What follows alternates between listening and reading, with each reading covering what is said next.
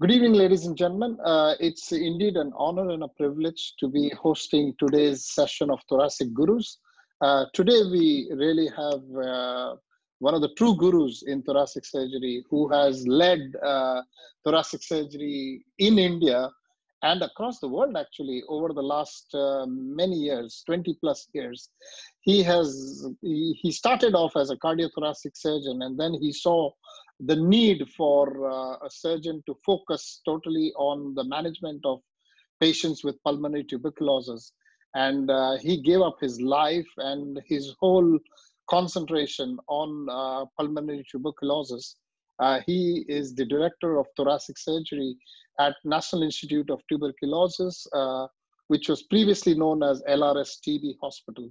And he runs a very dynamic program at this institution. He is an international speaker invited all across the world for his experience in management of pulmonary tuberculosis. Dr. Dewan, thank you very much for giving us your time. We really appreciate you, reaching out to our young audience.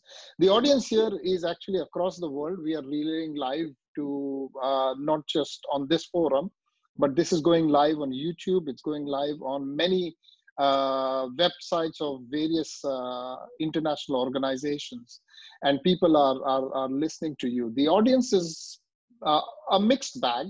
There are a lot of residents who are going in for exams, people doing MD, DNB, MCH, thoracic MCH, and also people who are doing FRCS and European Fellowship. So, and there are also some very senior surgeons on the forum who are listening to your advice and who are keen to learn about the management of pulmonary tuberculosis. So, Dr. Dewan, the floor is all yours. Take it away, please.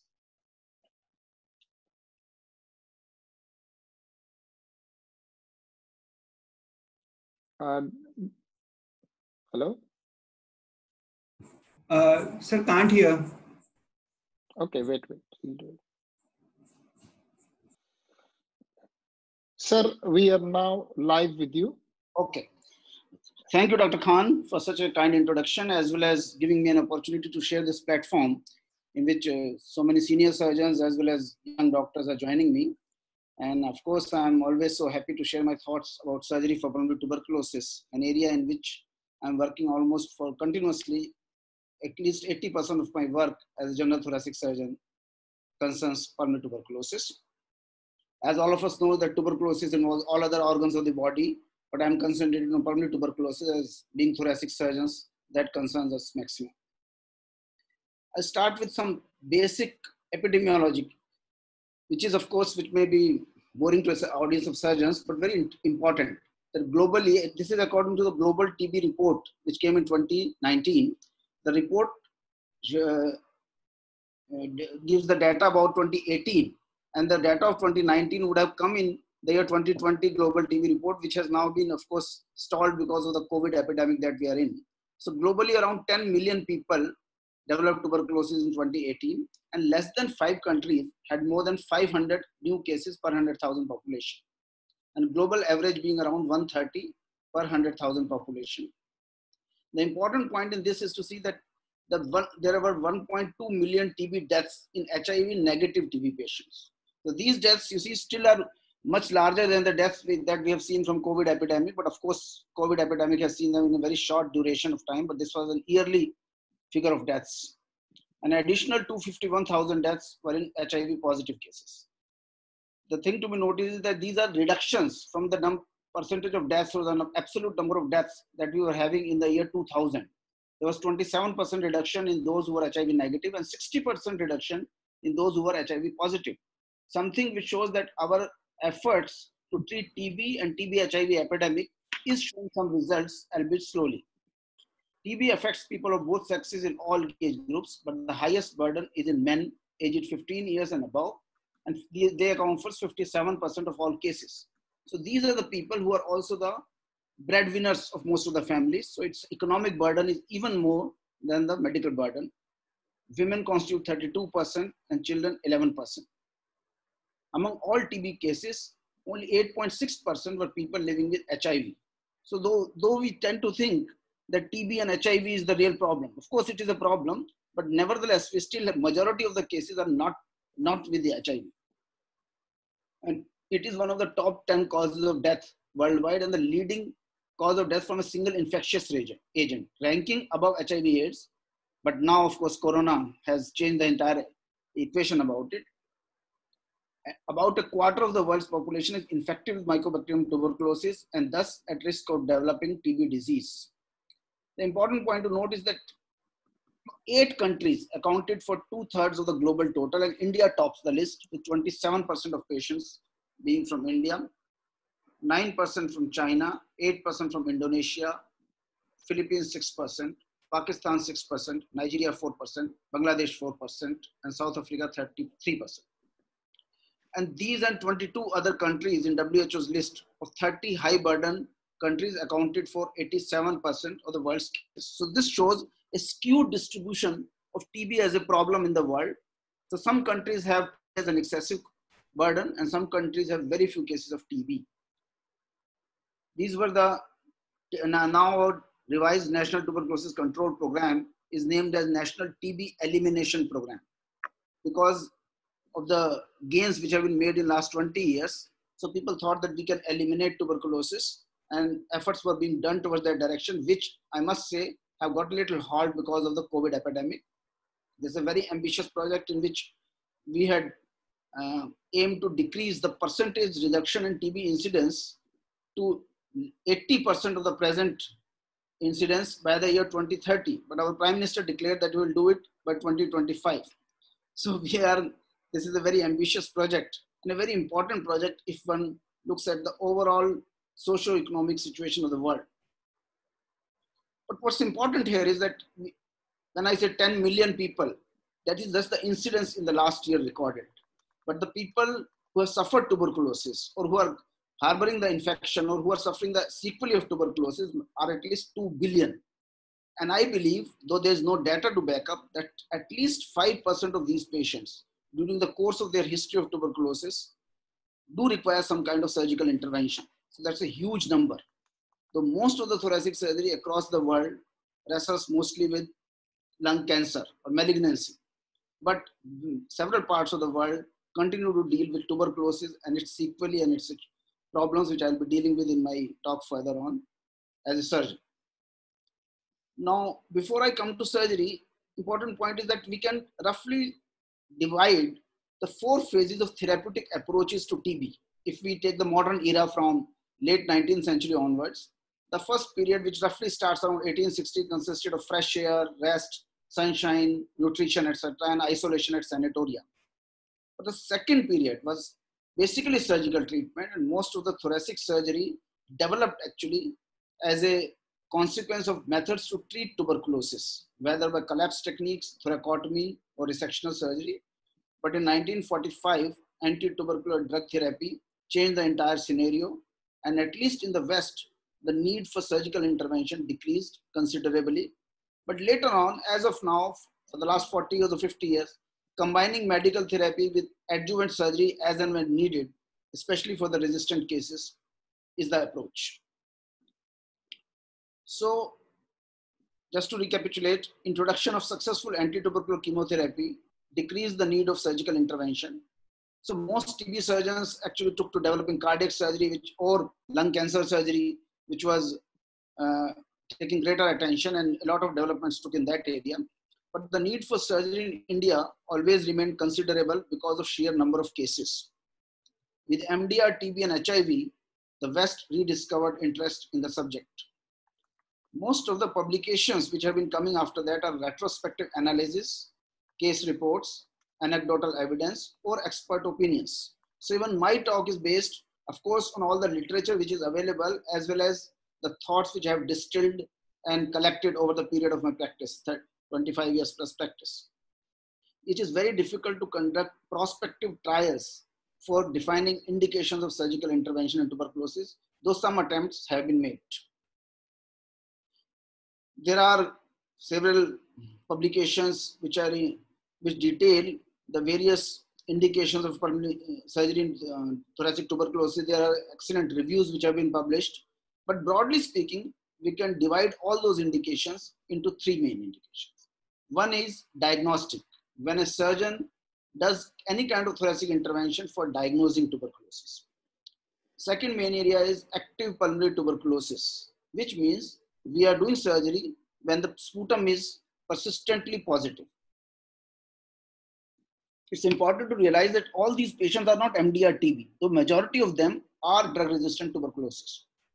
But the largest component consists of patients suffering from complications and sequelae of tuberculosis. These complications can be hemoptysis, which is the most common one, which calls for a surgical attention. Destroyed lungs causing various kinds of symptoms. Destroyed lungs also includes bronchiectasis, persistent cavities, or any distortion in the lung anatomy. Then empyema, mediastinal lymph node abscess, paravertebral abscess, osteomyelitic ribs, etc. And a large component of tracheobronchial disorders, which also need some kind of surgical or bronchoscopic interventions. So diagnosis of pulmonary tuberculosis, where do we require surgical intervention? It can be done by flexible or rigid bronchoscopy, especially in patients who do not expectorate sufficient amount of sputum and to obtain bronchial washings for sputum smear examination. And it is also useful to exclude endobronchial disease, bronchostenosis, or coincident malignancy. Generally, bronchoscopy is not required, but some cases you may require it.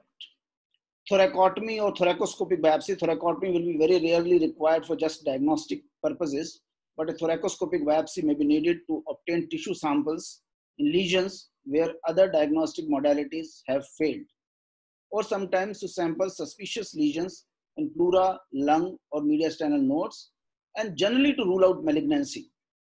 At least in countries like India, we see many cases in which a suspicious nodule appears to be malignant, but when you do the workup, it turns out to be tuberculosis.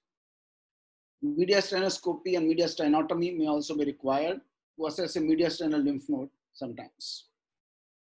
Now, just to show as an example, this is a patient who had presented with left opaque hemithorax.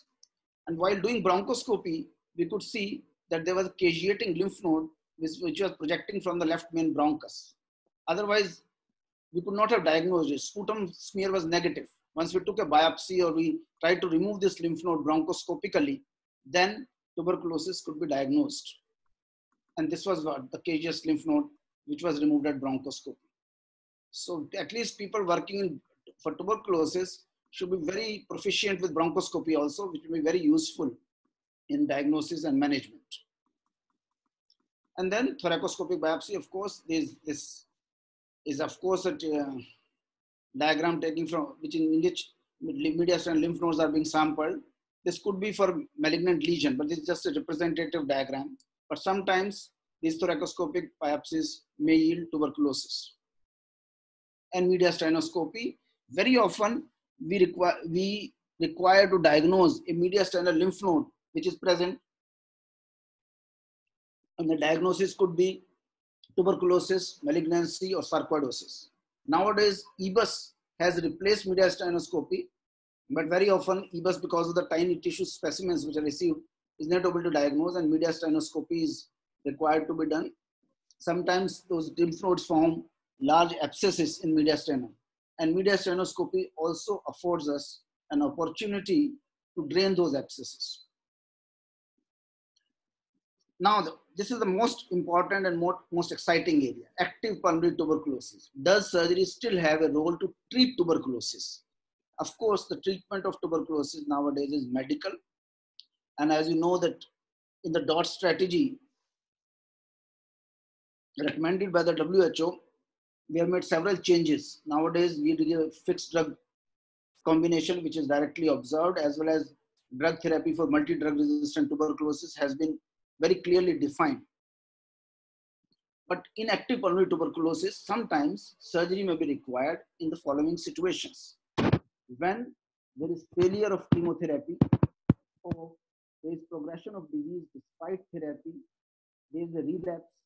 Or very often, most of the surgeons must have seen that when surgery is done for either suspected or unsuspected disease, with or without preoperative chemotherapy, but the specimen shows active tubercular bacteria being still present.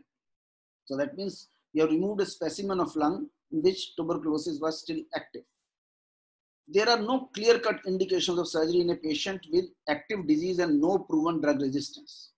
Nevertheless, if curative surgical resection should be offered to patients who have localized resectable disease and at least have one of these qualities. Tuberculosis is a medical disease. Decision to do surgery to remove tuberculosis from lungs should not be taken lightly. It should be indicated clearly. If the sputum is positive, despite at least 4 months of supervised chemotherapy, if they are having 2 or more relapses following chemotherapy, 1 or more relapse while being on chemotherapy is a definite indication. Repeated default or non-compliance may occasionally be an indication to add surgical resection if possible in a given case. And this vague looking indication, likely relapse in the judgment of the treating physician, is very important. You see, in cases of tuberculosis, the physician and surgeons sit together, see the radiographs of the patient. They feel that such kind of a cavity will not completely heal on medical treatment alone, and surgical resection is added in addition to the medical management. Then the results of making the patient sputum negative and keeping him sputum negative increase much further. And then, as I mentioned in the last slide also, many patients operated upon for sequel or complications turn out to be harboring active disease on histopathology. So this is an example of surgery in active pulmonary tuberculosis. If one looks at this X-ray, even a physician will agree that even if we treat this patient completely with anti-tubercular medicines and it becomes sputum negative also, is likely to become positive again. So it is better to remove this destroyed lung, which is harboring several cavities, which will continue to harbor bacteria, which will become active at some later stage. So, and this lung is never going to completely clear up. So it's better to remove this lung in addition to give complete anti-tubercular therapy. And this is a very common scenario, especially on the left side. Now, drug-resistant TB. When do we do surgery in drug-resistant TB? First, it is important to understand the definition of drug-resistant TB. Drug-resistant TB is a form of TB with high-level resistance to both isoniazid and rifampicin, with or without associated resistance to other anti-tuberculosis drugs. And what is extremely drug-resistant TB, which is defined as resistance to at least isoniazid and rifampicin, and to any fluoroquinolone, and to any of the 3 second-line injectables. These definitions have been completely frozen by the experts looking after TB program in the WHO, and accordingly patients are treated, various medical management protocols are defined.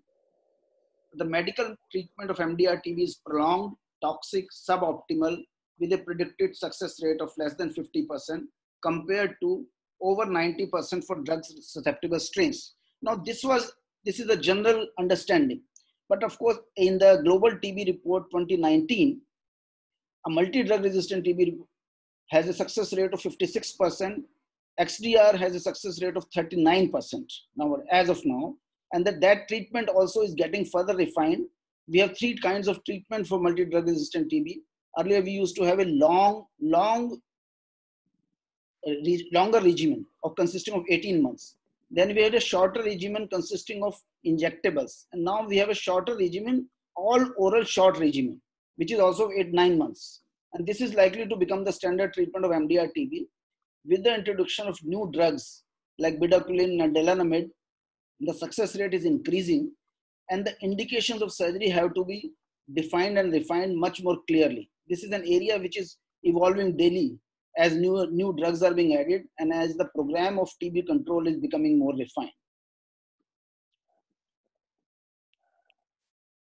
But one of the problems which surgeons encounter are that most of the cases have got bilateral lesions and hence are not suitable for surgery.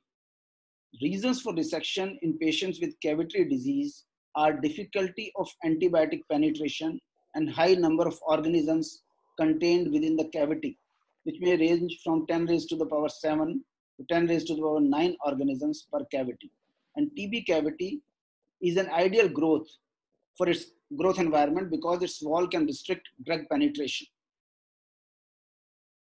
Important point to see here is that the patient must still be sputum positive. Many people feel that for MDR TB, let the drugs be given and patient should become sputum negative before patients are taken up for surgery. This is not true.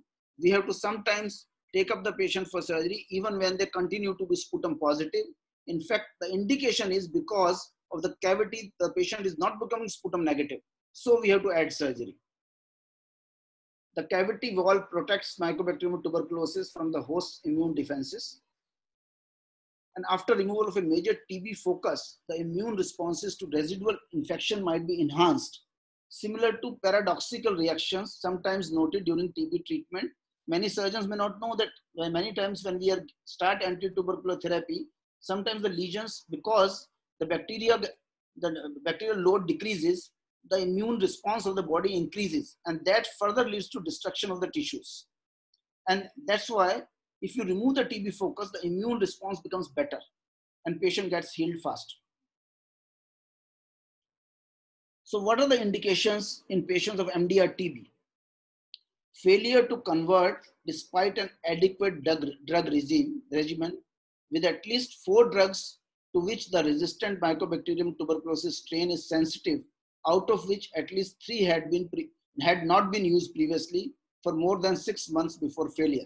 This looks complex, but it is important to understand that we cannot take up every case. There has to be correct indication. And MDR TB with additional resistance to second line drugs or XDR TB is always an indication if it is possible to add surgical resection. If there is a localized disease in XDR TB, please always do surgical intervention because these are the cases which may be lost otherwise. Indications of surgery in MDR TB patient, if the cavities are more than 10 centimeters in size or extensive fibrosis of the lung, just as the X-ray which I showed. Previous non-adherence to treatment, when a patient interrupts more than or 20% of the doses, and if we can add surgery, probably we may help that patient better.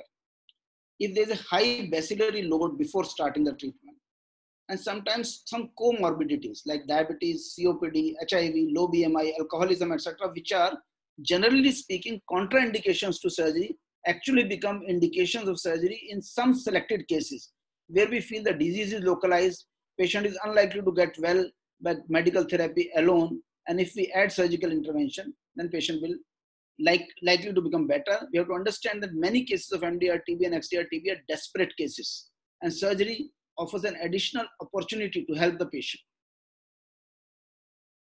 Additional considerations are that reservoir of resistant bacteria cannot be located.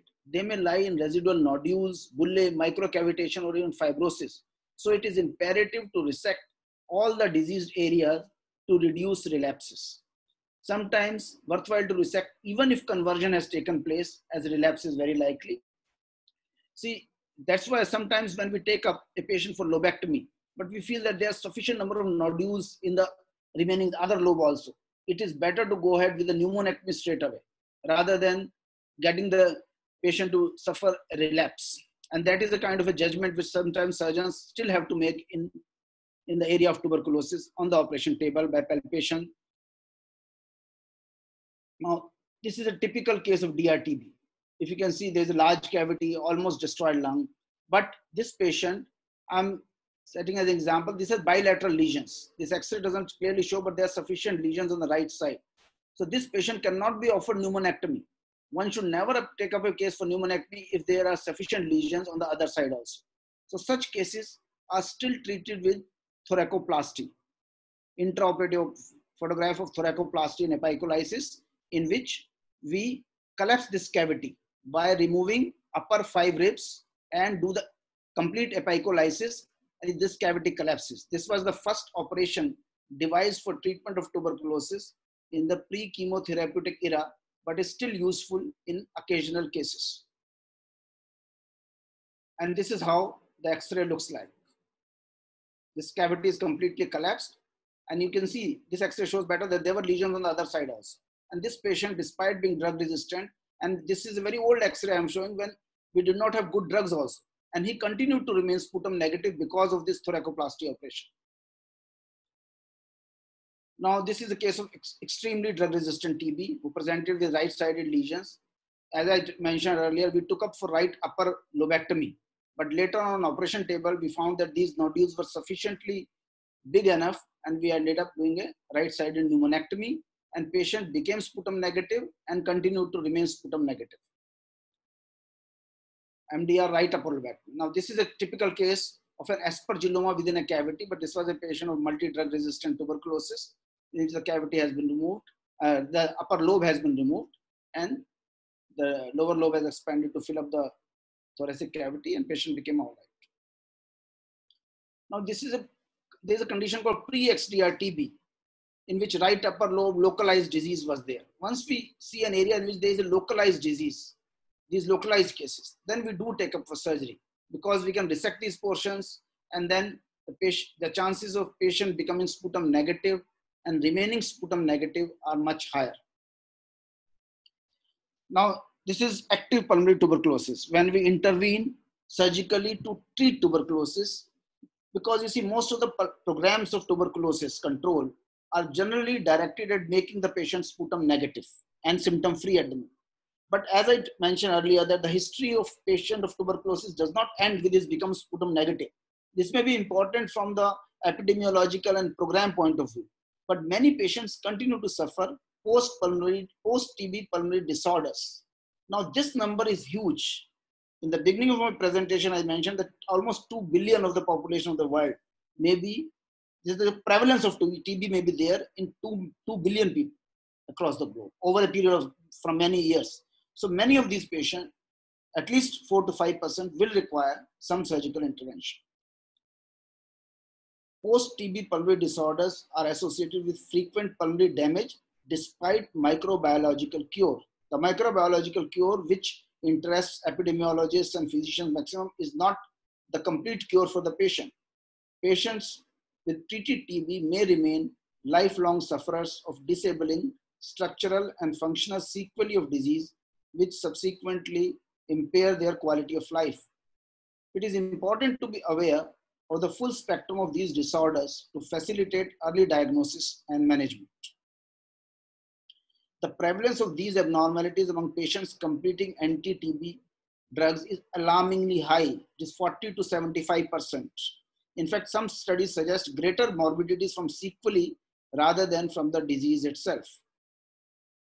So what are these disorders? They can be in the airway, subglottic stenosis, chronic obstructive airflow obstruction, bronchiectasis, tracheobronchial stenosis, broncholithesis, pleural disorders, pleural thickening, severe fibrothorax, and then disorders in the parenchyma, thin-walled cavity, which is called open negative syndrome. The patient is sputum negative, but is likely to become positive again because the cavity wall is very thin. Lung fibrosis with structural destruction, scar carcinoma occasionally, vascular lesions, and Rasmussen aneurysm. Bronchiectasis is the commonest post-TB sequelae, up to 60%, and the apical and posterior segments of the upper lobe are commonly involved. And what are the presentation? It is not that the bronchiectasis is present. We don't treat an X-ray. We treat the symptoms which patient is suffering from. The symptoms are persistent or recurrent cough, purulent sputum, hemoptysis, dyspnea, wheezing, fatigue, fever, and failure to thrive. And very often these patients end up getting recurrent courses of anti-tuberculosis therapy, which are not actually indicated, which is a wrong therapy, because most of these symptoms occur of superadded infections on the cavities or destroyed lung segment which is present. Dry bronchiectasis or bronchiectasis sicca, and the causes are fibrosis, atelectasis, bronchial stenosis, or compression by an enlarged lymph node, or rupture of a calcified node into bronchus. Because these symptoms are very debilitating. Patients are repeatedly coming to the hospital, and surgeries in some of these cases, not all of these cases, can offer long-lasting relief to the patient. So these are the cases of bronchiectasis. Bronchiectasis in the left lower zone. This side, left side, almost completely destroyed, mainly in the upper lobe. Then these multiple cavities, bronchiectatic, almost completely, and CT scan also showing destroyed lungs. Now, even from common sense, one can feel that these patients are never likely to become completely cured until and unless we remove this offending segment provided we can afford to do it. Always the caveat is that the patient should have a normal other lung and sufficient pulmonary reserve lung function test to be able to tolerate these surgeries. These are other bronchiectasis pictures, almost completely destroyed, right side destroyed here, destroyed here. Very often people working in TB hospitals have seen these X-rays. They are the commonest X-rays that we see. Aspergilloma is another major area, which is a fungus ball composed of Aspergillus hyphae, fibrin, mucus, and cellular debris, which is found within a pre-existing pulmonary cavity. Its commonest site is upper lobes. Incidence is 0.1 to 17%. It is the most common preceding lung lesion in an open-healed tuberculosis cavity. The incidence of cavitary TB being affected by aspergilloma is 11 to 17%. And interval between diagnosis of TB and development of aspergilloma may vary from less than a year to 30 years. Average is 9.2 years. Now, because our most common operation that we do is for aspergilloma, one can see that they've had a long history of disease. And this long history makes TB surgery especially challenging and difficult. These are the aspergillomas. These are the various aspergillomas which are present. I think that's an area all of us, you must have seen these things. Then tracheobronchial stenosis, the most serious complication of endobronchial TB. It happens in 60 to 90% of endobronchial TB. Predominance in the female sex and left main bronchus is the commonest site of stenosis. It develops despite adequate ATT. The patient gets microbiologically cured. Anything? Signs and symptoms are cough, wheezing, dyspnea, stridor, respiratory failure. The diagnosis is made by spirometry, flexible bronchoscopy, and CT chest. Management may include bronchoscopic techniques, which include balloon dilatation alone, stent placement following balloon dilatation, laser photoresection, argon plasma coagulation, and cryotherapy. But sometimes surgical resection with bronchoplastic reconstruction can be done. But very often, especially on the left main bronchus, the lung distal to these bronchostenotic segments are so diseased that you may end up doing a pneumonectomy. These are the tracheobronchial stenosis. One can see on the left side, stenosed compared to the right side. The bronchoscopy is showing a severe stenosis here. The 3D reconstruction shows the stenosed segment of bronchus, left side. More common on left side. This is very common. This is also because the lymph nodes which are present here may be compressing this bronchial segment. Destroyed lung. Unilateral destruction of the lung due to tuberculosis. It causes cicatrization and atelectasis. It's a common finding after post-primary tuberculosis. X-ray chest shows reduced lung volume, cavities, bronchiectasis, and fibrosis. And the complications are same, hemoptysis and secondary infection. And these are the various destroyed lungs. Complete, you can't see the lung on one side. And very often the other side of the lung herniates. And these patients, if they have sufficient symptoms, they are obvious candidates for surgery and should always be offered surgery. Scar carcinoma, which is a peripherally located tumor with no evidence of bronchial origin. It occurs around a true hyalinized scar, most common in upper lobes, and usually it is adenocarcinoma. The pathogenesis is unclear. Uncontrolled epithelial hyperplasia in relation to fibrosis is considered as a possible mechanism. But cigarette smoking is also seen in many of these cases. So it is very difficult to say whether the previous tuberculosis lesion has become carcinoma or is carcinoma developed per se. It is mentioned in literature, but we have seen it very, very rarely. Hemoptysis is the common, and I think Dr. Khan had a lecture on hemoptysis and management of hemoptysis. Its incidence is 30 to 35%. Causes are Rasmussen aneurysm, bronchiectasis, aspergilloma, scar carcinoma. Treatment is first rest, which and increased fluid intake, bronchoscopy and bronchial artery embolization, especially if there's a massive hemoptysis, then bronchial artery embolization is the best intervention which temporarily controls the situation and makes the patient suitable for surgery later on. This is the case in which we have to do a resection for massive hemoptysis. This is a Rasmussen aneurysm. It's a kind of arteriovenous aneurysm in the pulmonary vasculature at the junction of arteries and veins or in the capillary level. And these can rupture and cause exsanguinating hemorrhages. The most dangerous cases are Rasmussen aneurysm. If there is no history of hemoptysis, but radiological investigations reveal a Rasmussen aneurysm, these patients should be offered surgery electively without a history of hemoptysis also. Spontaneous pneumothorax, it's a complication in cavity TB, 5 to 15% of the patients. There's a greater preponderance of males developing it. Right side is more common. Clinical symptoms are dependent on the degree of collapse of the underlying lung. Treatment is generally tube thoracostomy. And if there's a high failure because bronchopleural fistula is present, and then one may have to do further surgeries like decortication or thoracoplasty. So what are the procedures that we do for post-TB disorders? Most common is, of course, lung resections, which can be pneumonectomy, lobectomy, or segmental resection. The lung resection of TB is different from lung resection for malignancy in the sense that we have to be as conservative as possible, because here you are not doing for malignancy as the cause. So we should preserve as much lung as possible, and lymph node dissection is not necessary. But as I mentioned earlier in my slides, collapse therapy or thoracoplasty may be occasionally indicated in some cases, intervention of bronchoscopic procedures.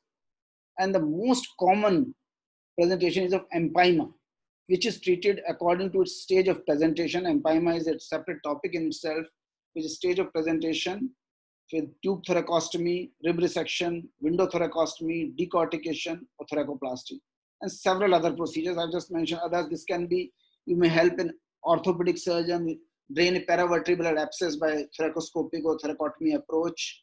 You may have to remove a lymph node which is compressing a bronchus, an abscesses which is present inside. The ribs which have become osteomyelitic may have to be removed, or sometimes there has to be thoracoplastic procedures done to reconstruct a chest wall which has become severely deformed. This is according to the sequelae that tuberculosis leaves, and the surgery is decided accordingly. There's a long list of procedures which may be required in cases.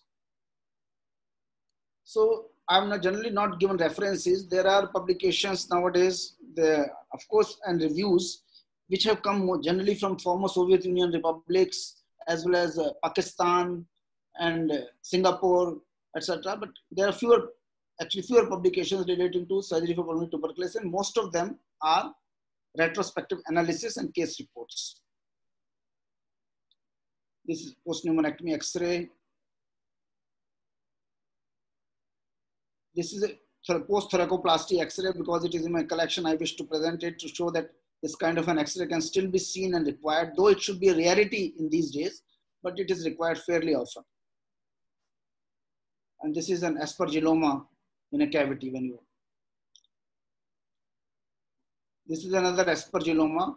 Now, Dr. Khan is a great proponent of minimal access surgery. Such an aspergilloma can be easily done through a video-assisted thoracoscopic approach because it is peripheral. But many of the aspergillomas, now I'll come to the surgical approaches. Another procedure that I wish to mention is physiological exclusion. This was a procedure done in very rare cases. These are the two cases in which we did physiological exclusion. What is this procedure? It was described by an Indian surgeon called Dr. Dhaliwal, because many times we had seen that those cases with history of tuberculosis who had a long-lasting history, like more than 10 years, 12 years, they have a severe fibrosis, and the lung, even while opening, doing the thoracotomy, severe hemorrhage takes place, and patients are occasionally lost while releasing the lung all over from the chest wall. In these situations, we described a procedure with from mid-sternotomy, we take control of the pulmonary artery, divide the pulmonary artery, and then divide the bronchus, main bronchus, and leave the pulmonary veins intact, and leave the lung tissue also present within it. It was indicated only in cases in which the symptom was hemoptysis, because otherwise patient would have died by intraoperative hemorrhage. And for only these two cases, we found this procedure to be suitable, because we knew that it is such a severe fibrothorax that entry into chest and trying to release this lung all over would lead into severe problems. And though of course we don't have large experience with this procedure, but sometimes it's a reserve procedure which can give a long-lasting relief, because we have done these cases after 17, 18 years of history of TB. And then after doing the procedure, they are symptom-free. They never had hemoptysis again and developed no complications also. what are the operative considerations? Most important is that tuberculosis surgery, there are dense adhesions which make dissection quite challenging. There have to be liberal use of electrocautery and sufficient amount of blood has to be arranged. Bronchial stump is closed with mechanical stapling devices and hand sewn technique. VATS approach is generally inappropriate, but in cases presenting early and with sufficient experience, it can be useful in occasional cases.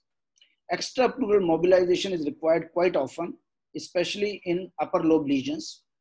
And intrapericardial control is required if the hilum is totally frozen or some major injury takes place while mobilizing.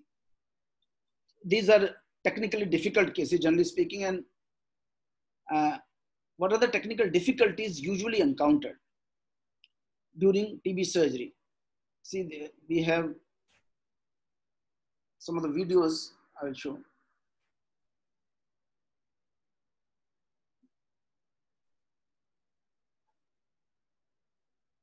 See, this is a destroyed lung being taken up for surgery. Hi everybody, Steve Simon here. Oh, sorry. I'm the creator of surgical math.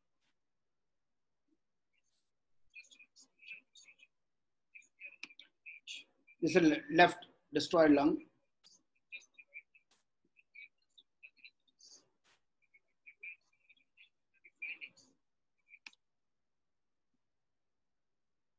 Generally, these cases, when we open the chest, see, it takes a long time to mobilize. There's almost no space which is available while you're mobilizing the lung. It has to be a careful procedure. Otherwise, lungs can get severe injuries and there may be a lot of hemorrhage. I made these videos are available on YouTube. These references are being given here. One can see them at leisure, but important points are mentioned that first, the mobilization of lung itself is difficult. And it has to be done slowly in a deliberate manner, opening the pleura, not damaging the lung parenchyma. And this is the mobilization of lung. This was what I was mentioning, that it is difficult and it takes a lot of time, especially at the apex, because most of the tuberculosis disease is present in the apex and it requires a lot of hand mobilization and slow opening of the chest retractor. Occasionally, if you open the chest retractor very fast, then it causes a lot of rib fractures, which is responsible for post-thoracotomy pain. All of us know that thoracotomy causes a lot of post-operative pain. And that's why minimal access surgery has become the norm, at least in the area of malignancy. But in several cases of tuberculosis, it may not be possible because you can't get sufficient access. And then one has to mobilize slowly. That's the trick. And be very patient about it. And slowly open the retractor. Most of the pain is also because of the fast opening of the chest cavity, which causes rib fractures. Occasionally, you may have to do a rib resection to be able to get complete space and mobilizing the lung. Now, I'll just...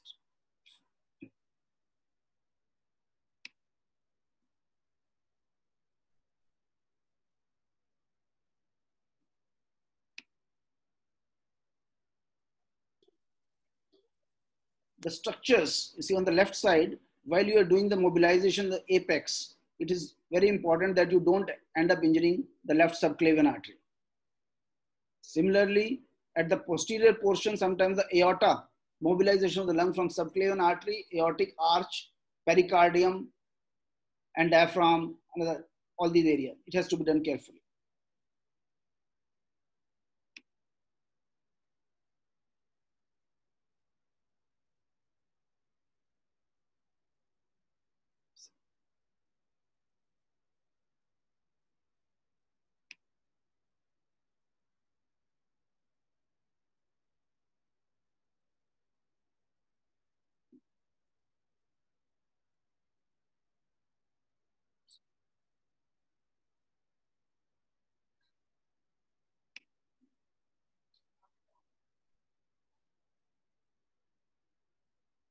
These are still adhesions being mobilized.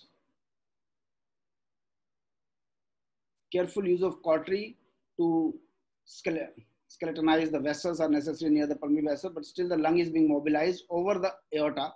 These are adhesions which are being mobilized.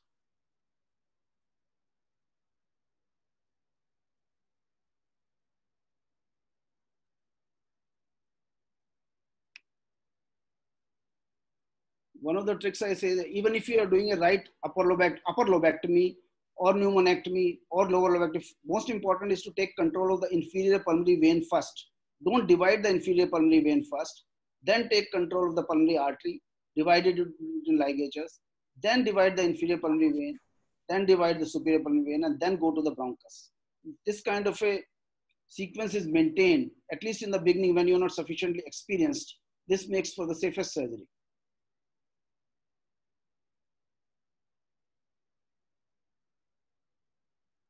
Of course, I'm not letting the whole video be there, just showing the important points here, that this is the inferior pulmonary vein being dissected.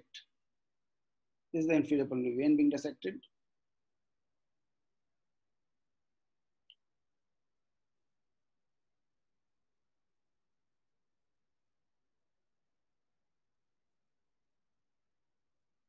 And the tissues can be cut with cautery over after taking control with the right angle vessel forceps.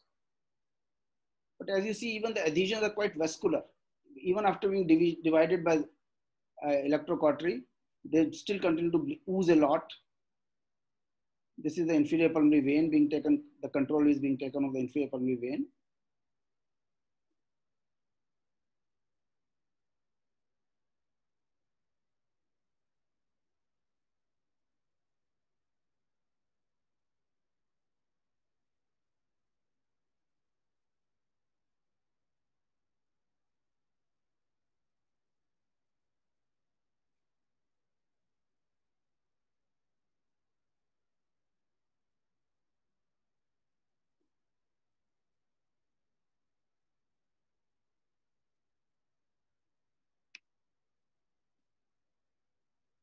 This is the inferior pulmonary.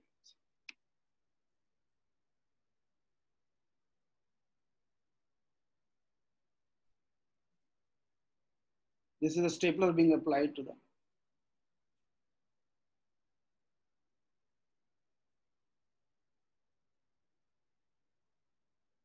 So even in open thoracotomy, endostaplers, we still use endostaplers because they offer a very good control over the vessels, and rather than tying between ligatures, which can of course be done, but staplers are very handy. Of course, the technique, this is a standard lung resection technique. What I wish to emphasize was that in tuberculosis, these are some YouTube videos and which are highlighting the usual difficulties. If we go through these videos carefully, one can see those difficulties are generally caused by adhesions and distortion of anatomy. And what is most important in the surgeon's mind is the possibility of uncontrollable hemorrhage from pulmonary vessels, and that's why it has to be done very carefully, deliberately, and after some experience. Now,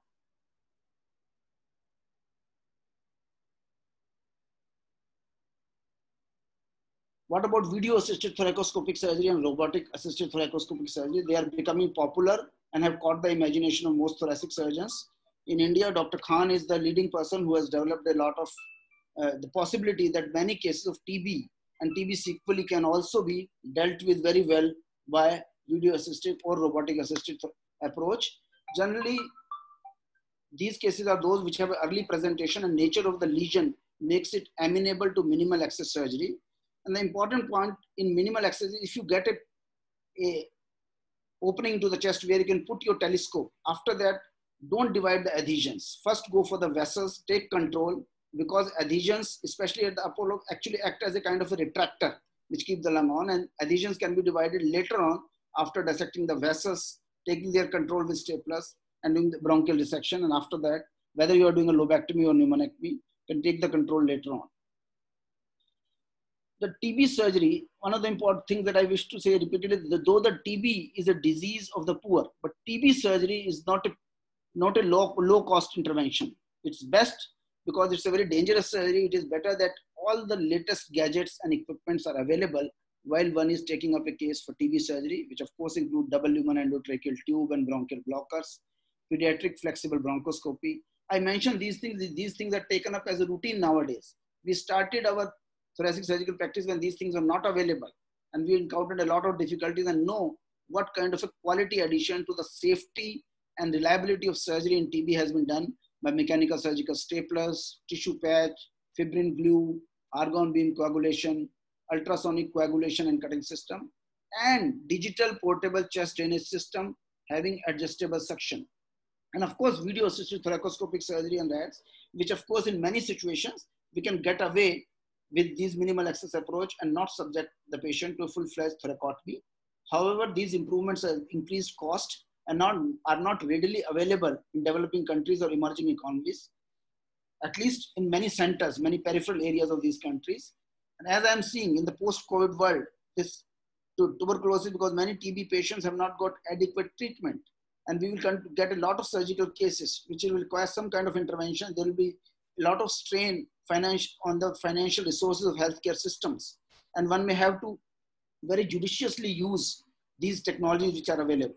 But I feel that these minimum technologies are very important in improving the results of TB surgery.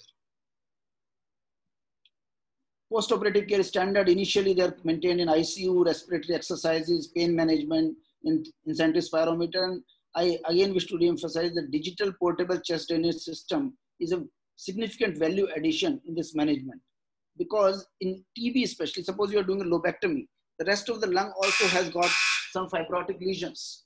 And that's why the lung cannot expand completely. And digital portable chest drainage suction system decreases the number of days in which we have to use chest drainage and helps in lung expansion and gives better post-operative result. It's an extremely useful value addition in the armamentarium of thoracic surgeons dealing with TB cases. What are the contraindications to surgery? Some of the many number of cases will be referred to all those thoracic surgeons who are working in an area where TB is rampant, but they have to realize that they don't have to operate if there is bilateral extensive disease. If there is an active disease at the proposed bronchial stump site, one should never operate because that will definitely lead to bronchopleural fistula till the bronchial stump heals completely. And that is why before doing a lung resection for TB, one should do a bronchoscopy to see what is the proposed bronchial stump. Is it healthy or not? If there is poor general condition, unfit to tolerate general anesthesia, lung function test is very important. We have criteria to do when we can take up a patient for lobectomy, when for pneumonectomy or for a wedge resection, and they should be strictly adhered to. Though in a given case, one can relax those criteria according to a given situation, and it should be a combined decision between physician, surgeon, and anesthetist that which case is suitable for surgery and which case is not suitable for surgery. Poor nutritional status or cardiopulmonary reserve. Nutritional status BMI below 18 is a contraindication to surgery. Such patients in our institution, we admit those cases, give them some rest as well as adequate nutrition and build up those cases till they are they have sufficient amount of weight to tolerate surgery. And non-significant symptoms. An X-ray should not be treated. Generally, a symptom should be treated. Post-TB sequelae, if there is a fibrotic nodule lying there, it does not require surgery, probably. And many of these cases will live an entire lifetime without getting any symptoms. So unless they develop sufficient symptoms, one should not be operating, but except in the situation of a Rasmussen aneurysm, which can be detected, or a large aspergilloma which is detected, then one should go ahead with operation, even though the patient may not be having symptoms. Very important area, protection of OT personnel during TB surgery. These are the things, because TB surgery will be done in various parts of the world with various different levels of sophistication of healthcare. There can be big corporate hospitals or peripheral TB hospitals. They should have at least laminar flow with regular air exchanges, positive air pressure, HEPA filters, disposable circuits, and N95 mask. And now in the post-COVID era, PPE probably also will catch the imagination of the people, because all those healthcare personnel who are working in TB area are susceptible, and multi-drug resistant TB is a very serious disease. And though all our attention is directed at COVID nowadays, we should not forget that still more people die of TB than they have died of COVID so far. So, and these protective measures for all the OT personnel are important. And one of the things I can mention that at one point of time in South Africa, 19% of the healthcare workers working in TB hospitals had developed TB. So this is as serious as that. So in conclusion, surgery for tuberculosis is indicated as selected and carefully prepared cases. It's a high cost intervention, should be undertaken in select units which have sufficient understanding and experience in this area. And there are newer techniques which are developing day in and day out, but amalgamation of older and newer techniques in an optimal manner is the way forward. So I think I will conclude here for taking up questions and clarifications. Dr. Khan. Thank you very much, Dr. Dewan. That was just an amazing lecture on tuberculosis. I have to say, it's just your experience and your knowledge in the subject is so intense and so vast. So I have to say I was mesmerized. I was listening to each one of your slides in so much detail. Excellent, excellent. Thank you very much. So if it's okay with you with time, sir, can I do a question and answer sessions? Is that all right? Yes, I think are you all right for time, sir? I've not exceeded time, and I think we have sufficient time for questions. No, we don't. We are not worried about time. I'm worried about your time, sir. No. All right. Okay. So there are a few questions which I will ask because I want to clarify certain points for the audience. And the audience has been asking a lot of questions. So we'll go through each one of them in detail.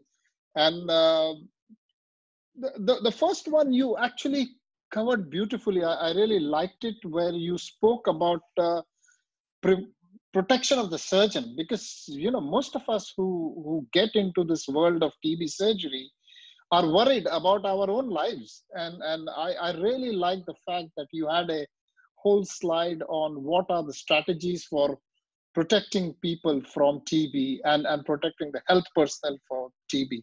What do people do in hospitals where they have a mixed practice? So say one day they have, first case could be a tuberculosis case, and then second case could be something lung cancer.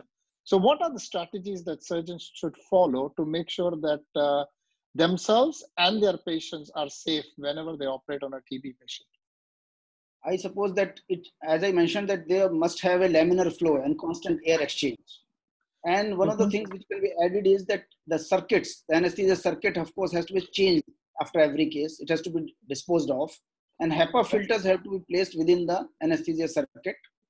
And all the personnel who are operating for TB case, especially if it is a positive TB case, should be having N95 masks.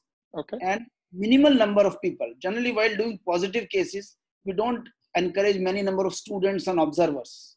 There should be minimum number of OT personnel should be there, and they should all be having N95 masks. So far, we are not using PPEs. Of course, if there is an HIV patient in whom we are operating, we use an HIV kit, something called HIV kit to complete protection, and which can be used as a matter of routine. But the point I was making was that even if because TB surgery may have to be done even in some peripheral small towns or cities, but these are the minimum things which should be present there. Otherwise, they should not be encouraged. What about the instruments? What about the instruments? Yeah. Instruments are all autoclavable, so there's no problem about the instruments. So it's okay. Is it autoclave is all right for the instrument to be reused on the next case? Absolutely all right, because they're autoclavable. And those instruments like fiber optic bronchoscope, etc., which cannot be autoclaved, they should be sufficient. There are definite guidelines how you have to sterilize them after use. And they should be adhered to. There should be no hurry that one case has been done and it has to be used in the second case. Because sometimes putting formaldehyde for at least 30 minutes is required. So that should be adhered to. And if an institution can get a plasma sterilizer, that is ideal because it can take care of the sterilization of sharps as well as endoscopic equipments as well as standard surgical instruments. And so the sophistication of instruments, sometimes even the new thoracoscopic instrument, some of which you have designed, they are useful even in open surgery because they give access. They are longer instruments. So those should be added. As many instruments you can add. And another important instrument is an aortic clamp. You see, sometimes torrential hemorrhage can take place. And one should be prepared to have vascular clamps or aortic clamps to take care of that so that you do never lose the patient on tape. Okay. So your guidance to the general public is that if you have a open TB case on your list, should it be done last on the list, or is there some strategy that you should follow in an open TB case for a mixed practice surgeon? Mixed practice, it should be the last case in the list. But because I work in exclusively TB institution cases, those cases when we are doing a positive case, generally we keep it as a single case in that. Okay. Okay, so you should try to keep it as a single case, and the theater should be shut down. Because in the UK, they get really, really upset when there's a TB case, and the whole hoo-ha starts. And It is important to see. actually, the And yes, sir. I operated some cases in Armenia because that's a part of Europe. So all those European standards were applied. And we also had a biomedical engineer in the team who took Mhm. care to see that all the positive air exchanges are taking place correctly. He was taking a reading also that it was all done in Yes. an optimal manner. Until as the theater design is like that, that air exchange is complete, they will not allow. And everybody was wearing N95 mask, Okay. irrespective of whoever was present in theater. Okay. Now, tell us, how does HIV affect TB? Is there a correlation between the two?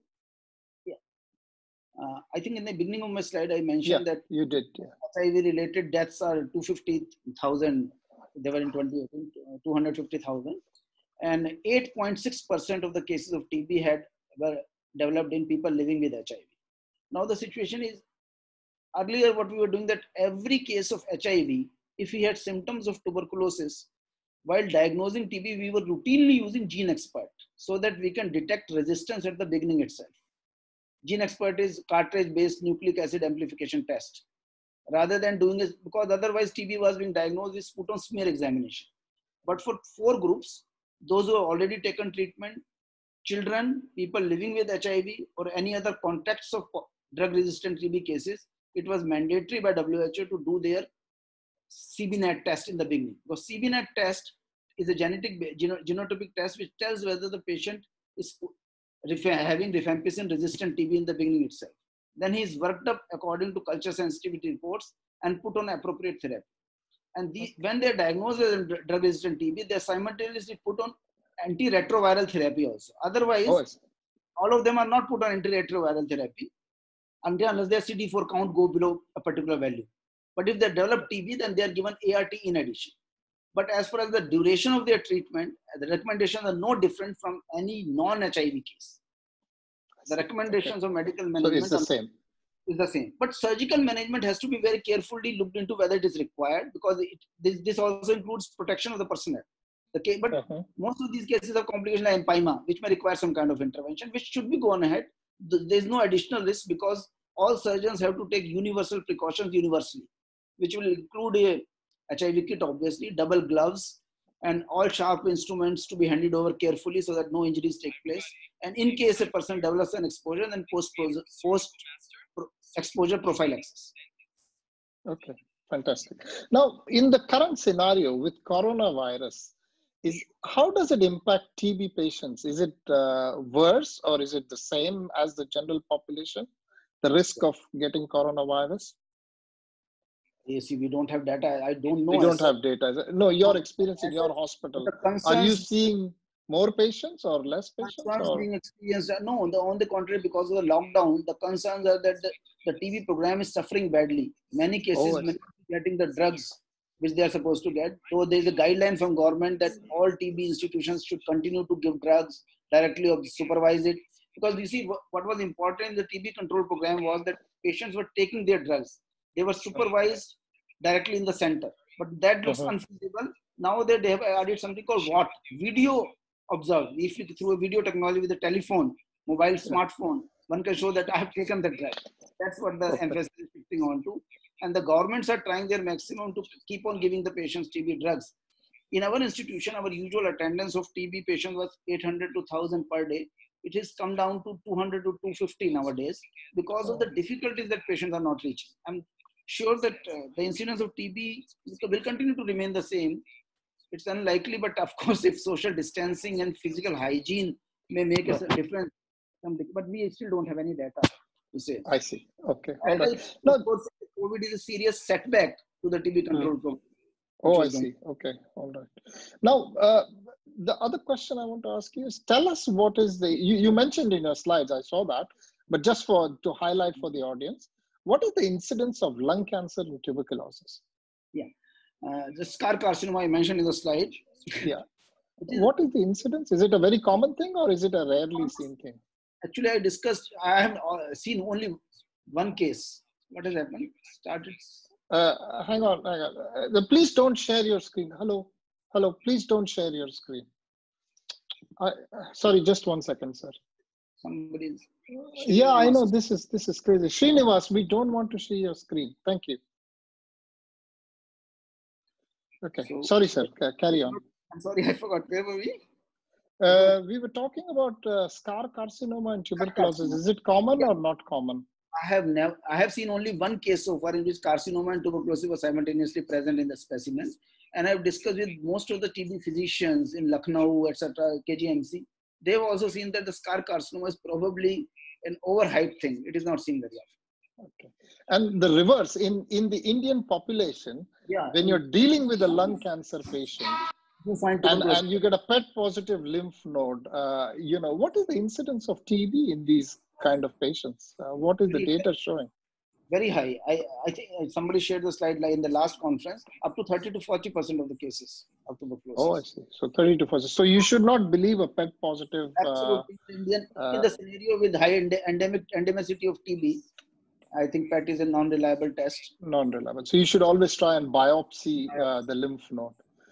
What about mediastinoscopy in tuberculosis? Because of the fibrosis and things like that, do you think mediastinoscopy is a higher risk operation, more difficult to do, or is it the same? You see, generally you will do a mediastinoscopy when a lymph node is present. And those situations not more difficult. And sometimes actually abscesses develop, and mediastinoscopy can also help you drainage the abscess without doing it. So the fibrosis doesn't make it any worse, is it? No, in certain situations. So for instance, some of the X-rays you saw, the trachea was deviated to the right or left side. Those situations are very difficult to do a mediastinoscopy. Okay. Now the next question I want to ask you is about management of cold abscess. Let's restate it for the youngsters. So when do you operate, or do you operate on every cold abscess? That's the question. It's a very specific sort of situation. Cold abscess, once it is diagnosed as a tubercular cold abscess, of course, the patient is on anti-tubercular therapy, and the treatment is generally conservative. Initially, we just aspirate and continue to give anti-tubercular therapy and observe it for 1 month or so. If the abscess is increasing in size or is not decreasing despite therapy, then there is an indication for straight incision and drainage. Though traditionally the book has been writing that TB abscesses should not be drained, but we have found that patients become better after drainage, and that is the usual experience. After drainage, the abscess actually starts healing and getting fibrosed over a period of time. So it is better to drain if it is not responding. And in one of the slides I mentioned, there's something called paradoxical reaction in TB. Means when the bacteria are dying, there's an hypersensitivity response, and that leads to tissue destruction all around, and abscess increases in some time. The development of a TB lung abscess, especially in neck nodes, etc., is not an indicator that the drugs are not working. The drugs may be working, but there's a high exaggerated response. So one should wait, because this response generally settles in 6 weeks to 8 weeks. That is why one should not jump at incision or drainage of an abscess unless it is about to rupture. It is red hot. Then you have to drain. And there is textbooks mention something about a non-dependent drainage. Does that matter? That's why we read up in textbooks, but of course we found that it doesn't work. It has to be dependent drainage. I see. Okay, so it should be a dependent drainage so that all your abscess gets drained out. Have you seen sinuses in these abscesses in the long term? Yes, develop very often, but if you drain adequately and remove the disease lymph nodes, whichever debris, etc., completely, then only they heal. Generally, the failure is inadequate complete drainage. Inadequate drainage is the cause of failure, or you have not been able to remove, because generally it's not a single lymph node. There are multiple clusters of lymph node groups. You have to reach and remove almost all of them as far as possible, and then leave for drainage. And sometimes they track pretty deep, isn't it? So would you go chasing the whole thing? Yes, it's pretty deep. And because they are in neck, and as thoracic surgeons, sometimes that area is not very familiar to us also. But it should be done completely. Once you are taking up for surgery, it should be done under general anesthesia. I discourage draining a tubercular abscess under local anesthesia, even in an adult. It should be done in a general anesthesia in a theater like a major procedure. Okay, all right. Now, whenever you operate on patients with tuberculosis, is there a minimum duration of ATT that you like to see before you operate, or you're okay with doing it without ATT cover? Almost no case. No, you see, as I mentioned, according to the indication. if the indication is, suppose a patient comes with massive hemoptysis, he has never received an ATT earlier, then of course I would like to give an ATT first 6 to 8 weeks because of two reasons. Number one, patient is still active, the results will be suboptimal, so it's better that he receives ATT. And secondly, hemoptysis may get settled on ATT itself and patient may never require it. But those patients who are post-TB sequelae, then there is no need to start ATT again for treatment. Absolutely no. If the sputum negative patients, post-TB sequelae are being taken for surgery, we never start ATT. But in the post-operative period, if the specimens shows tubercular activity to be still present or AFB, live AFB bacteria being present, then we give additional course of 3 months anti-tubercular therapy. I see. And the duration for ATT that you like before surgery? Before surgery, as I said, no. If suppose I'm doing for TB sequelae, we don't restart ATT at all. Okay. Only no, I'm talking about a standard anti-tuberculous empyema and things like that. Not the emergency. 6 weeks. 6 weeks. You're happy with 6 weeks anti-tuberculous therapy? Good enough. Okay. All right. Sir, just one. This is purely because we sit in UK and we never ever use empirical ATT. And in India, I have always seen empirical ATT being used. So just your views on this. What is the role of empirical anti-tuberculous therapy? I also feel that empirical ATT should be discouraged. Oh, thank you. Because many cases, even in young population, occasional case can be we have seen number of cases who had an adenocarcinoma being treated as tuberculosis, or a non-tubercular infectious disease. There are other things, or non-tubercular mycobacteria, or other infections, or viral diseases, which may present as effusions, and they are taken as TB. So it should, though of course the program says that if there are sufficient signs and symptoms in which tuberculosis, you have not been able to demonstrate tubercular bacteria, but there are other clinical things which say that this is tuberculosis. Then when it may be justified in an occasional case, but every attempt should be made to prove tuberculosis by either demonstrating tubercular bacteria or a granulomatous histopathology. Oh, excellent. Excellent. That's such a valid point, sir. I really appreciate your view on that. So what are your strategies for managing a bronchial stump intraoperative? Say you're doing a lobectomy in a tuberculosis patient. Do you do anything different for the stump, or do you just do the lobectomy and come out? Most important is preoperative bronchoscopy to see that the proposed site of bronchial stump is healthy. It does not have endobronchial tuberculosis or redness or inflammation. Otherwise, I just put a mechanical stapler and we find equally good results.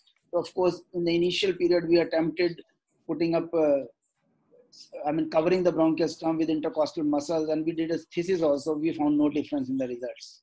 Oh, I see. Okay. In MDR TB, would you be more inclined to put in a muscle? We don't do a lot of the only two things. Number one, one should not do a lot of poking around the bronch. If you use a lot of electrocautery and take away the arterial supply of the bronchus, then BPF is more likely to form. Another thing is you don't do a lot of lymph node dissection. Those lymph nodes themselves provide a covering and a vascularized covering to the bronchial stump. In fact, one of the audience has asked this question that, you're taking away the tuberculous cavity in MDR TB because you want to take away the bacterial load. And he has suggested that the bacterial load is also there in the mediastinal lymph nodes. So why should you not do a mediastinal lymph node dissection in TB patients? See, if there are abscesses present, obvious lymph node abscess is present, they are of course drained. But those lymph nodes which are present, most of them are reactionary in nature. No study has been done whether bacteria are present in those nodes or not. And those nodes which are coming easily and they are part of the lung specimen, they are of course removed. But you don't do a systematic lymph node dissection because it's not needed. It's a benign disease. Absolutely. And in any case, the surgery is not the treatment. Treatment is those drugs only. Surgery is an additional thing to remove those cavities which are preventing the treatment to succeed. Mm-hmm. Okay, another question which comes across is left main bronchial stenosis. Mm-hmm. It's quite difficult to access, isn't it, surgically? So what are your strategies to ensure a successful surgery? For bronchoplastic procedures? Yeah, if you can do a sleeve or I don't know, pneumonectomy and things like that. Do you have any special strategies for the left side in the left main bronchial stenosis? We go right up to the carina, even on the left side. After doing the adequate dissection, etc., one can reach up to the carina and put the stapler as near the carina as possible on the left side. It retracts below the arch of the aorta. That's why we have very rarely see bronchopleural fistula on the left side. On the right side, it is seen more often because there is no arch of aorta to cover it. Okay, so it's not a problem really. Have you had to have patient on bypass and things like that? I have read a couple of papers where they have done. Because my institution does not have a bypass facility, I don't have experience in that area, and I think it should not be required in tuberculosis surgery per se. It's required for tracheobronchial surgeries, of course, in some cases, where, but that is generally not done for tuberculosis, tracheal surgery, carinal surgeries. Okay, all right. So now we'll start taking the questions from the audience. I'll just read them out to you, and we'll try and get your answers. So what clinical scenarios will make you go towards thoracoplasty and Elosier window without even attempting a pneumonectomy? Without even attempting a pneumonectomy. So what is the clinical? You see, are we dealing with empyema? I think so. That's what he's destroyed lung. What is the indication? Destroyed lung. I think the question was destroyed lung. Destroyed lung. Destroyed lung, we never do thoracoplasty or these things. Okay. Gastro surgeons sometimes do a pneumonectomy and add a thoracoplasty. But I prefer, and we have seen wrong, that most of these cases we can get away without doing a thoracoplasty. We should do a pneumonectomy itself and hope for the best. If the patient develops a bronchopleural fistula and empyema, then of course we do a Villosa flap and followed by thoracoplasty later. And the incidence of bronchopleural fistula in the series that we had studied last was 8 to 9%, more on the right side. So it is a problem. The bronchopleural fistula is there at 8 to 9%. Okay. Have you got any tips and tricks for extrapleural approach to pneumonectomy when the pleura is densely adherent? See, extrapleural approach should be learned by everyone who is attempting TB surgery, because mobilizing the apex intrapleurally sometimes can cause more hemorrhage. And if the lung tissue is left there, the patient may bleed in the postoperative period. Extrapleural plane, when one is opening the chest, one should do by hand mobilization. And near the subclavian vessel, if the anesthetist collapses the lung at the same time, and one uses gentle pressure, and a lot of oozing takes place at that time. It's better that you put dry mops there. This oozing will stop. Don't try to control the bleeding immediately. And then mobilize the lung from apex all over. And actually, we learned this technique also because we do a lot of thoracoplasty and epicolysis. So once you do thoracoplasty and epicolysis, you are familiar with that area, how to mobilize it gently with your hand. And actually, if the videos that I have shown, the YouTube videos, they are demonstrating that technique very clearly. That also has, the same site also has, it's a site by Ravindra Dewan name only, thoracoplasty procedure being shown, which clearly shows how we mobilize the apex. An extrapleural approach for doing a lung resection is same as we do in thoracoplasty. Because in thoracoplasty, we resect ribs and mobilize extrapleurally up to the apex. Okay. One has to be careful. Apex where there is Simpson's fascia, which is a thickened. Simpson's fascia is an endothoracic fascia, a thickened layer of the endothoracic fascia. It has 3 bands of sebulu, as they call it technically, which pull the apex of the lung towards the neck. And they have to be carefully lysed and with electrocautery away from the subclavian vessels. Okay. So now Dr. Saini is asking us this question. You said that you must have minimum 6 weeks of anti-tuberculosis therapy before you operate. Is the strategy the same with a pre-XDR or XDR pulmonary TB for resection? Yeah, I said that we put the best drugs possible, the best regime which is required in that case in consultation with Dr. Saini. Dr. Saini already knows. We put the patient on that best regime. We decide in consultation with physician that this case is better, that a surgery is also added. We work up the patient, and patient is put on 3 months of, actually for XDR and MDR cases, 3 months of the appropriate therapy. And after that, we will operate whether the patient has become sputum negative or positive. He continues to remain sputum positive. I see. So you don't wait till the patient's sputum gets converted to negative. In fact, that is the indication. The patient is not becoming sputum negative despite adequate ATT.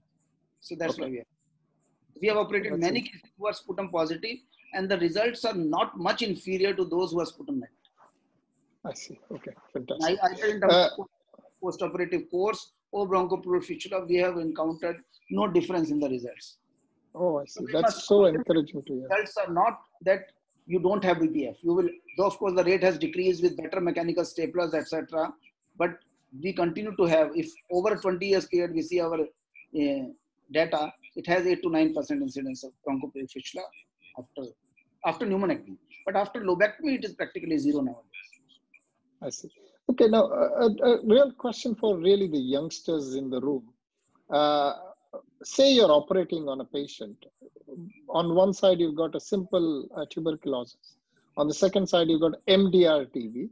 And in the third theater, you've got XDR-TB. Are your operative strategies different for the three varieties, or are they the same? I still didn't get the question.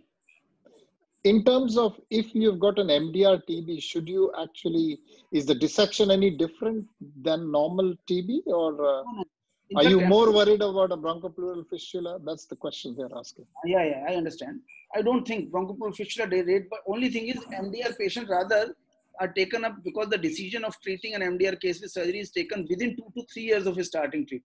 So those cases are technically generally easier than the post-TB sequelae cases, because post-TB sequelae cases come to us after 6 to 7 years of history. So you require more fibrosis, more distortion of anatomy. And that's why the post-TB MDR cases are rather technically easier. The dissection is same, except that you, of course, you take all the precautions with bronchial stump in all cases, that you don't cook too much, you don't leave a longer stump. And you, another thing that we have added nowadays is the traditional mechanical stapler had 2 rows of titanium clips, but the endo stapler has 3 rows. So I use an endo stapler only for pneumonectomies. I see. Okay. All right. How do you avoid getting into trouble with the esophagus on the right side? And what about the vagus and recurrent laryngeal nerve on the left? About esophagus, we put a Riles tube in the beginning only. Before the surgery starts, we ask the anesthetic to put a Riles tube. And while mobilizing in the posterior aspect, we try to feel the Riles tube and stay away from the esophagus. So that is the precaution that we take. And what was the second question? Recurrent laryngeal nerve on the left. Laryngeal nerve, yeah. Recurrent laryngeal nerve, generally one has to understand its location. And if you avoid dissection in that location, it is near the area where ligamentum arteriosus is there, between the aortopulmonary window. So dissection there should be careful. And recurrent laryngeal nerve injury is generally a very distressing symptom, because if we cause that injury, and in TB cases, it is quite possible because of the adhesions, etc. Patients have this hoarseness of voice which persists for a very long time. And we had cases occasionally. But what you have to do is that you do the dissection near the pulmonary artery where it is near the hilum rather than towards the aortic side. Because at that side, the recurrent laryngeal nerve is present. That's the only, but it does happen occasionally. Then one has to send for ENT referrals to do speech therapy and some procedures they do in the larynx and treat these cases. It's a very distressing. Okay. Now, yeah, sorry. 2 or 3 cases per year, we do get situations where we get into problems with recurrent laryngeal nerve. Okay. When you're doing TB surgery, how frequently do you find hilar adhesions which are challenging? And do you routinely transfix cardiac end of the vein if not using a stapler? Okay. Yeah. See, generally what we have seen is if the peripheral adhesions are more challenging, then the hilar dissection is easier. But sometimes the hilar dissection is more difficult and the periphery is easier. And occasionally there are both the dissections are difficult. And I don't find that transfixing the vessel proximally on the cardiac side offers any further protection. What we do is we doubly ligate. If you are not using a stapler, we ligate proximally, double ligation. And distally, what I do is we dissect up to the branching of the vessel and try to put the ligature after the branching. So there is a sufficient stump. Okay. Yeah, we understood that. That's right. So you doubly ligate rather than... Double ligation on the proximal side, and on the distal side, the ligature is placed after the branching has started. So we get a sufficient length of the proximal stump of the vessel. That gives us safety. Sure. I'm trying to understand this question. The gentleman's asking perioperative use of anti-tuberculous drugs as a prophylactic measure. For? I'm not clear. I think we will have to I'm again restate that reiterating question. that if the treatment is being, if the surgery is being done for post-TB sequelae and the patient is sputum negative, we don't give preoperatively any anti-tubercular therapy. We just give antibiotics in the post-operative period also. But if the specimen turns out to be showing some activity, then we give an additional course of ATT for 3 months. In cases of XDR or MDR TB, in any case, after surgery, patient will receive a full course of treatment. Okay. He will complete his regimen of treatment, which is indicated by physicians. Because we are doing in between their therapy, MDR and XDR cases, whenever we are. Sure. Now, one of the things they're asking is if you do lung surgery for TB, do you look at predicted post-operative values? Yeah, we do see, even for TB, though the same criteria as are standard for malignancy, like 1.50% of the predicted for lobectomy, 60% of the predicted for pneumonectomy, are not necessarily valid in TB cases if there is an extensive destruction of the site which I am going to remove, because that lung, the ventilation perfusion mismatch will actually improve after surgery. So we have, if the patient otherwise is fit, nutritionally fit, we have relaxed these criteria in consultation with anesthetists up to even 0.8 FEV1. We have relaxed these criteria and had an absolutely normal results. It depends upon case to case. So all the assessment, but in those situations, borderline cases, we have to do a cardiopulmonary assessment and then take up the case. Okay. We've got Dr. Ui, who is from Malaysia, and it's probably 2 o'clock in the night there. And he's still online, and he's asking us, how do you define destroyed lung on a CT scan? Do you do decortication or do you do lung resection? Decortication we do for empyema or fibrothorax. But because the CT scan can show a lung cavities, bronchiectasis, etc., and then we will do a pneumonectomy in those cases. I think his question is when you're doing a chronic empyema on patients with TB, you decide to do a decortication and then the lung may not expand. So he's asking, how do you know on CT scan whether this lung will expand or not expand? So should you actually do a decortication or should you just take away that destroyed lung? Yeah, if there's an evidence of bronchopleural fistula which is present, especially if when the patient before being taken up for surgery, they already have a tube thoracostomy in. And if there's a lot of air leak which is coming, we know there are multiple bronchopleural fistula which are present. In those situations, and if the CT scan shows fibrosis in the lung parenchyma or multiple cavities, then we do not offer decortication upfront. We make a window thoracostomy and wait for the patient to heal. In my experience on window thoracostomy and adequate drainage, once it is established, 70% of the cases completely heal on window thoracostomy alone. And if they continue to have a space issues, an adequate drainage of pus, then we do a thoracoplasty. I don't do upfront thoracoplasty. I used to do thoracoplasty earlier, but we feel that window thoracostomy alone may help a sufficient number of cases. It should not be hurried because thoracoplasty is the final procedure. And even if I have to do a thoracoplasty later on, at least the number of ribs that I will have to resect will decrease if I wait after doing a window thoracostomy for 3 to 4 months. But the caveat here is that if you have to do a thoracoplasty, you should not delay it. Sorry, sir. One minute. Dr. Balla, you have to switch off your phone. Yeah, sorry. Carry on, sir. Yeah. The system that we use in our unit is that generally we will consider every case for decortication, provided the patient is fit for decortication and we feel that result with decortication will be good. The situation should be that the underlying lung is healthy. There are no bronchopleural fistula present. It is only the thickened pleura which is encasing the lung. So we expect the lung to expand completely and we will take up the patient for decortication. But if the underlying lung is diseased in terms of fibrosis or multiple cavities or bronchopleural fistula being present, then we will upfront offer a window thoracostomy. In 70 to 75% of cases, over a period of 2 months to 9 months, completely heal on window thoracostomy alone and may not require any other surgery. But other cases, if the space is present and sufficient discharge is there, then we will do thoracoplasty in those cases. But thoracoplasty should not be deferred for years together. I have seen if I have to take up, I have taken up cases in which window thoracostomy was done 4 or 5 years earlier. If they are taken up for thoracoplasty, the thoracic rib becomes too rigid. And even after thoracoplasty, the space does not completely collapse and failures of thoracoplasty are seen. So thoracoplasty should be done maximum within 6 months to 1 year after doing a window thoracostomy.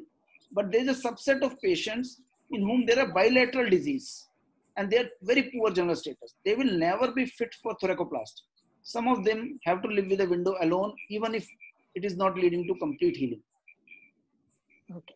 The next Okay, question. thank you very much. I think this is a very good advice because in my National Heart Center, majority of the patient put on for empyema has on the CT scan has the feature of what you see. When I do the cortication, the lung is completely destroyed and non-viable. I think this is a good feature to look at.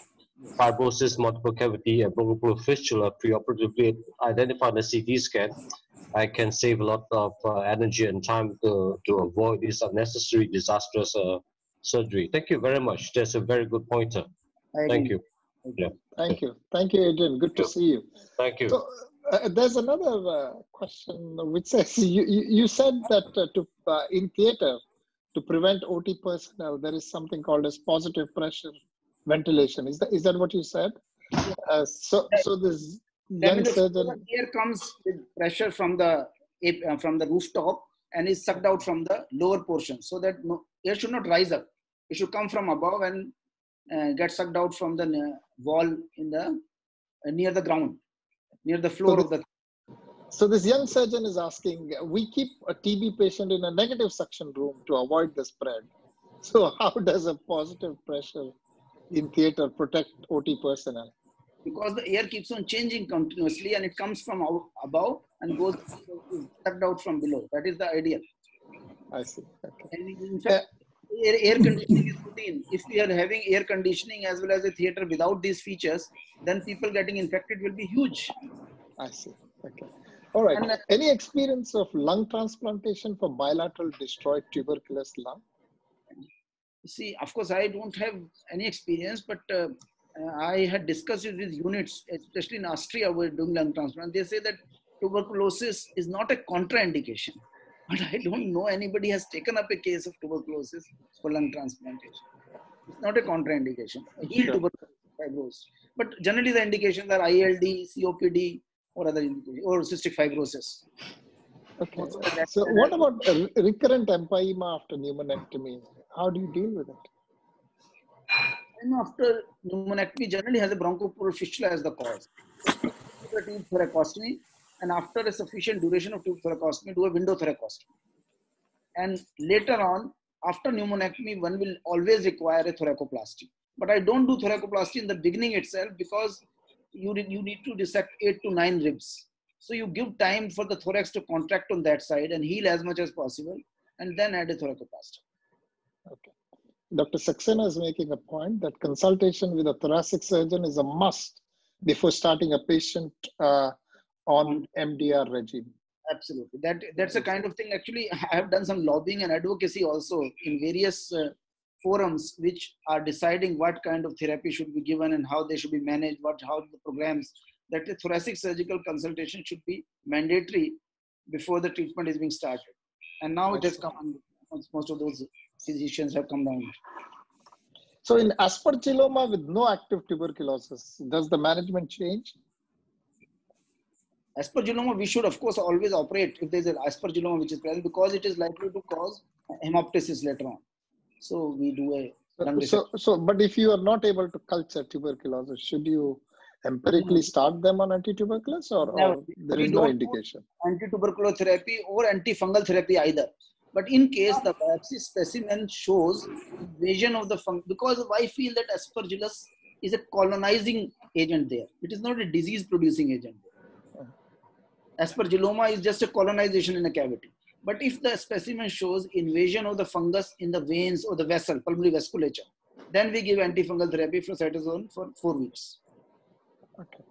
And what about aspergilloma in multiple lobes? What do you do in that scenario? See, that's why I said one should be ready to do a pneumonectomy and take the decision from lobectomy to pneumonectomy. It's very difficult to see if you try to conserve the lung, a lobectomy, and leave the disease, and especially fibrose with aspergilloma, then patient will end up getting space problems, will suffer much more. It's better to add pneumonectomy upfront in these cases. Okay. So whenever I work up a case for lobectomy for TB, even in Armenia also I did, it's very important to spend some time for consent. Consent for TB surgery should include, number one, the natural history of the disease. Suppose the patient does not get a surgery. Still, you see, many of them will not die.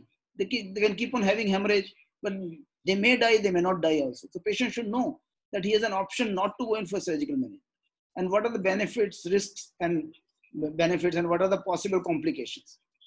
So it's important that after that thing is explained to the patient, it is also explained that if I'm taking up for lobectomy, due to certain intraoperative findings, I may have to go in for pneumonectomy.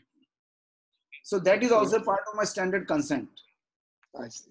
Okay. Because that may be needed for three reasons. Number one, that you feel that there are sufficient cavities or nodules present in the lower lobe. It will be injudicious to do a lobectomy. Number two, sometimes even in experienced situations, you may end up injuring a vessel near a hilum when a pneumonectomy has to be done. So one has to take a consent that pneumonectomy may have to be done, though will be avoided as far as possible.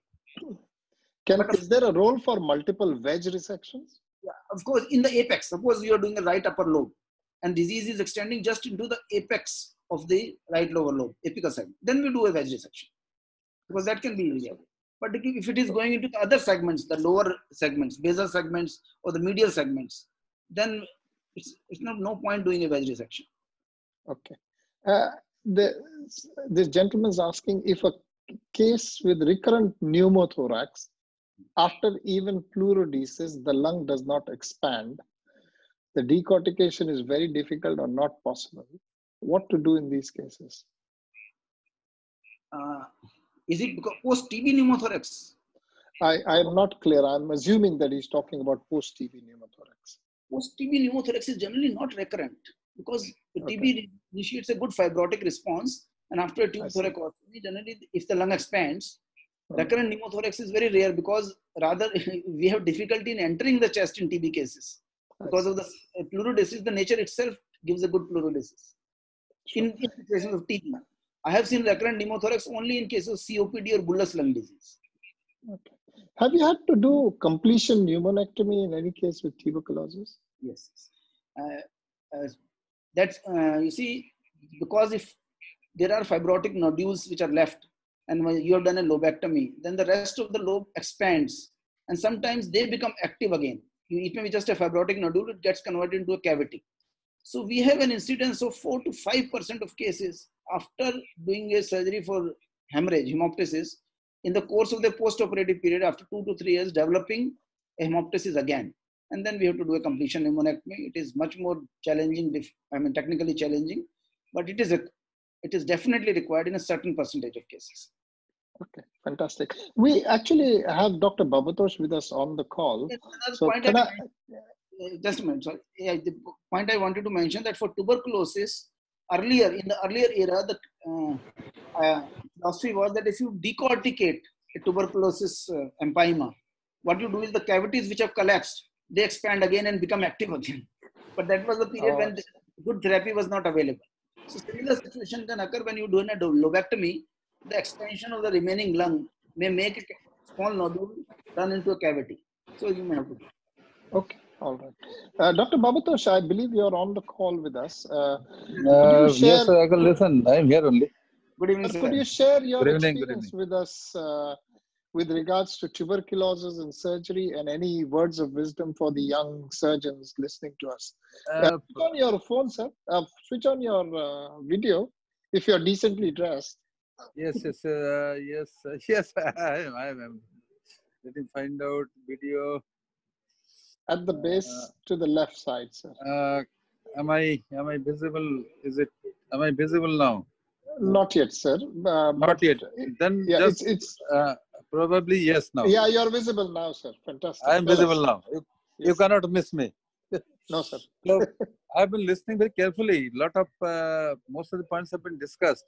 I would like to emphasize a couple of points that already discussed, but for youngsters, as you told me, that I can say that completion pneumonectomy It's very important as a decision should be taken very, very accurately, and Dewan is very right to point out, in my experience, it is usually required late, not immediately. Not immediately. After pneumonectomy, specifically for tuberculosis disease, completion needs to be done very, very carefully after some time. Usually it is required after a couple of years. And another issue, let me tell you, regarding multiple lesions, multiple cavities. Sometimes it may not be easy to identify whether it is due to TB or due to some other disease. If it is tubercular, proved, then it is better to go for pneumonectomy. If it is not proved to be tubercular, or say MDR TB or whatever TB, it is not tubercular, just like sometimes it comes to hydrotic, their lung resection should be taken very cautious. It is all lung conservation. Multiple cavities TB, it is for resection. Multiple cavity non-tubercular, we should be conservative. We should preserve the lung. These are the points on active tuberculosis. Sometimes it is very difficult to decide, and that dictates the outcome. Earlier, there may not be bacteriological or any other evidence of tuberculosis. After surgery, if evidence is there of tuberculosis histopathologically or bacteriologically, yes, we start TB. But sometimes there is some gray area. Dewan may be giving more information about this. Couple of cases we don't find evidences of active tuberculosis, but then may end with complication. So today we don't believe in empirical antitubercular, but how long to continue, that is a difficult question. Sometimes it is really dicey how long to continue with antitubercular. And let me touch you another that is important area regarding which I discussed just now, empyema. Empyema definitely, this have discussed for youngster. Let me summarize. It is always decortication. After that we review.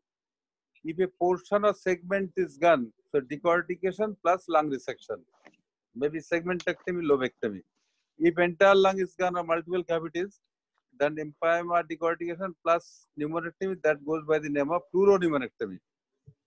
Even if there is problem and we are not comfortable, that we may expect recurrent next problem, better not to do thoracoplasty in that sitting.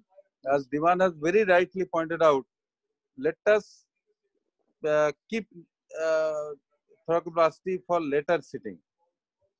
So these are the few points I thought we must discuss. But it was a brilliant discussion. Dewan, Zamir, you have digged out all the issues relating to the tubercular lung disease. Thank you, sir. Sir, I've got Dr. Rajkumar Yadav with us online, and he's asking you, biopsy after lung resection, how you decide that active tuberculosis is present and start anti-tuberculous therapy in cases of aspergilloma, or you wait for AFB to be seen on culture. Dr. Yadav, you can come on, switch on your microphone and video. Because this was, I told my anti-tubercular policy that routinely it is not given.